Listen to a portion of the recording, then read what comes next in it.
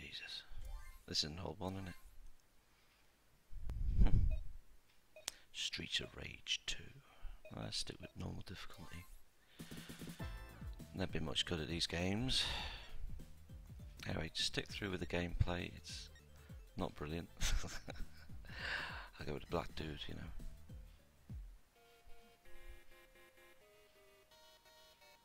Stage 1. Oh, it's got roller skates on.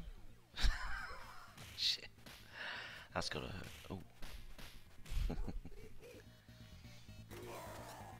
It's a kind of a weird game. It just takes me back a little bit, you know. When I was in the arcades, and these are the sort of games I was really into. I also like playing the sports games as well, like Decathlon. Just got over my illness from Sunday and I'm feeling pretty good. I'm starving. Absolutely starving, but yeah, here we are. Streets of Rage 2, and I just thought I'd give it a go. I'll do the first stage. I don't think I'll do any more stages because it does get very repetitive. My son's on the iPad, probably hear him in the background. Yeah, I know, son. Mess around with this microphone now. That's pretty cool. Not my cup of tea sometimes. These fighting games, I've kind of outgrown them.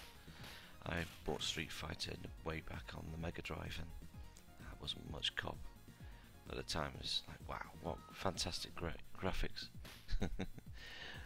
my son in the background is kind of addicted to the iPad at the moment. There's some fantastic games on there for free. But the thing that lets me down with the iPad is the microtransactions, you know, the in-game content. I mean, my sons have been playing on it and they've accidentally bought microtransaction stuff, you know, which is a pain in the arse, so I've had to change our password several times. So yeah, you know, it's good to go back to the old games like this on the PlayStation. And it's a shame you won't be able to access these on the PlayStation 4. So yeah, I thought I'd just give it a go.